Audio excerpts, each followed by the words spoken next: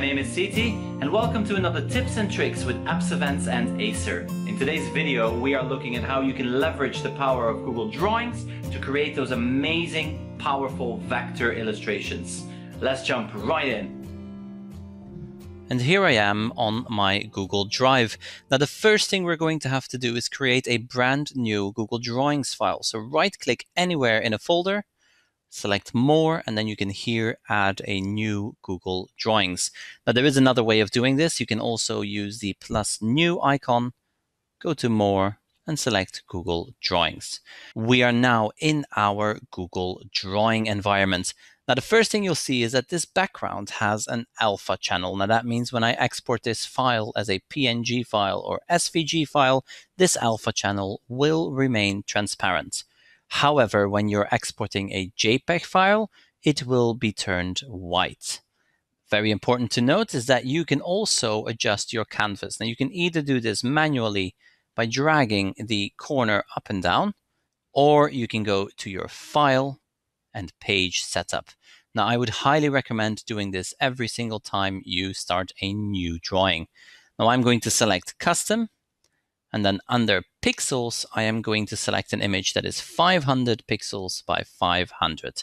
Now, the reason I'm doing a square-shaped design is because I'm going to do a very basic logo as an example for you and how to use Google Drawings.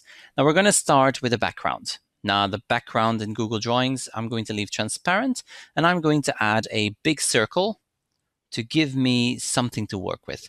So let's drag this open and let's hold our Shift button to make sure that we have a perfect circle. I'm going to let go, and there we go. Now, every shape designed and created in Google Drawings has a fill and border color. So we can change the fill color up here. I'm going to go for a nice dark blue color, and I'm going to get rid of the border, so transparent. And there we go, we have our first shape. Now, I have a design in mind that I'd like to use, and that design is going to have a big word in the middle, and it's just going to say Demo. So let's go ahead and click Insert, and let's insert a word art. Now, I'll explain in a minute why I'm using word art instead of using text boxes. So let's type Demo, capital D, there we go, and let's drag it off canvas for now. Let's do the same with a text box. Now, you can click on this little icon up here to insert a text box, or you go to Insert, and then you select Text Box. So let's go ahead and insert a text box, and let's write that exact same word, Demo. And there we go. We can immediately see the difference. We have our demo word art, which acts as a shape. So we have a fill and a border, and then we have our text box, and this is just standard text. So for the sake of creating logos or graphics or anything that you are going to export later on, I would highly recommend using those word art options. So let's delete this text box. Let's give our word art a transparent border, and let's make the fill white. Now, again, as I mentioned, this is going to be a super basic logo. Not too much time spent on it. I'm just highlighting and demonstrating some of the possibilities of using Google Drawings. Now, this can be resized, and as you can see, I can just drag that, resize it. I can also drag it across. I can do whatever I want with it. Now, when I double tap this, I can change the actual text displayed, so I can even add an extra capital to balance it out a bit more. At the top, I can choose my font. And if you are working in Google Drawings, make sure that you click on More Fonts, because that will open up the font browser and you can look for more interesting fonts that you might want to use for your designs. Now, I'm going to select Arvo, and there we go.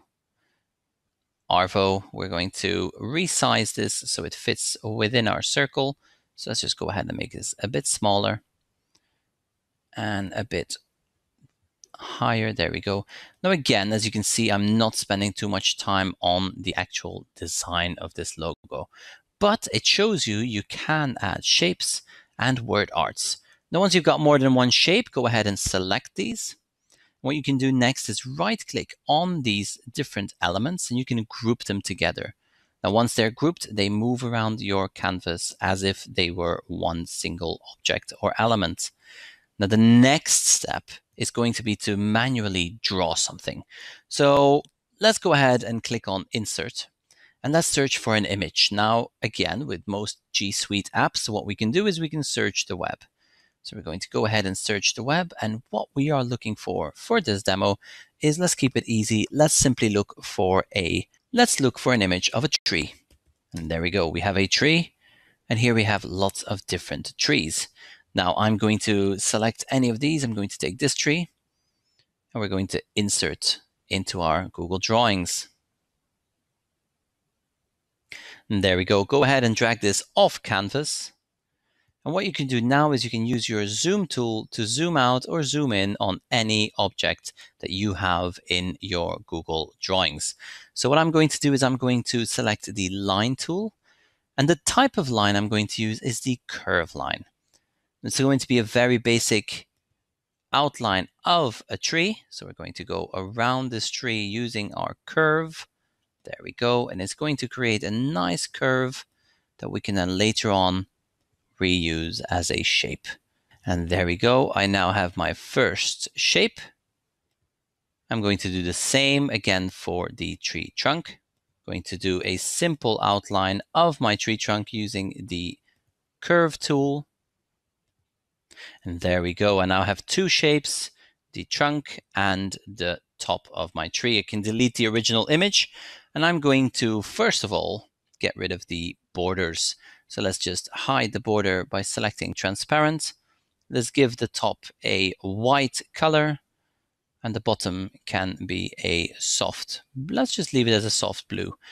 And we're going to group this, which means that it will start behaving as if it's a one single object or element. And we can now resize this to whatever we want it to be. There we go. Let's move that onto our demo. I'm going to resize this a little bit.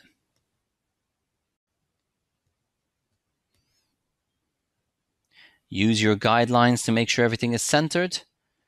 And we are done. Now let's say that I'm happy with this logo, which at the moment I'm not, but I am going to export it to save a little bit of time. And I'm going to select File and then Download As. Now make sure that you are selecting PNG image.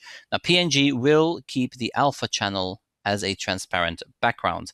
If you select JPEG, you will end up with a white background.